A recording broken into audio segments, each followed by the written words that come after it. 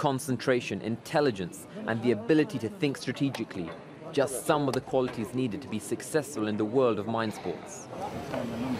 More than 1,500 participants are expected to play in the World Championships in Doha. So obviously knowing what the words mean. Although the games are aimed at exercising the brain rather than the body, some believe playing them is just as grueling as regular sports. You are competing with your peers. You need to have that element of how do you able to compete, and how do you able to kind of keep yourself fit, keep your mind fit, keep your body fit when you play 8-10 games a day, essentially, because it's just mentally exhausting. It's just like how runners get tired when they run.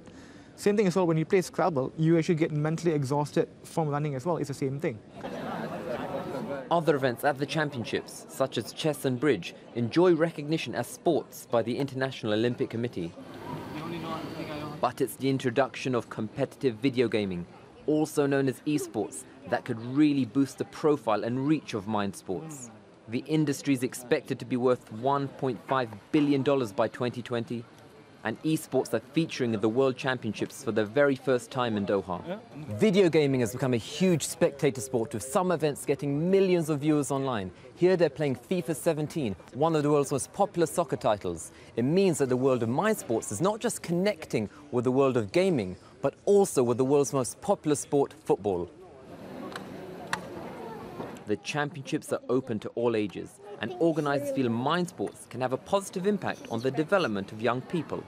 Cognitive skill gaming, to me, is one of the most important unspoken issues in our time. The introduction of the internet in our lifetime, and certainly mobile phones, has heightened the need for us to look at this within the classroom and make sure that we look at education in a different way.